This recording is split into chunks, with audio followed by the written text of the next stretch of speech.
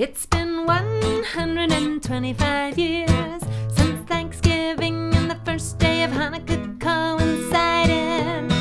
That happens at the very same time. It's 125 years since Thanksgiving and the first day of Hanukkah coincided.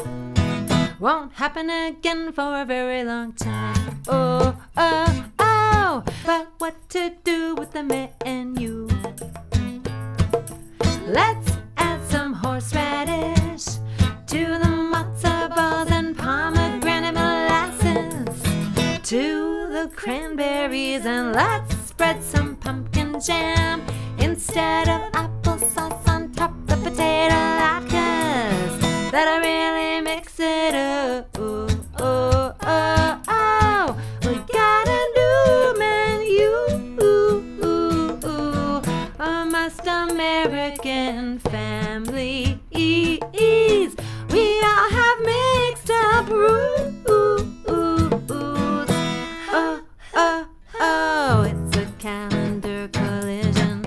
A calendar collision. Let's mix it up in our kitchen. Let's mix it up in our kitchen. A calendar collision. It's a calendar collision. On November 28th, it is the first day of Hanukkah, but it's the second night. Huh? Kind of confusing, but trust me, we'll have 3 candles. Even though it's the second night, don't forget about the shamash.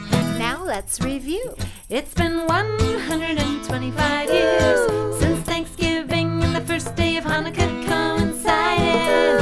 It happens at the very same time. It's 125 years since Thanksgiving and the first day of Hanukkah coincided.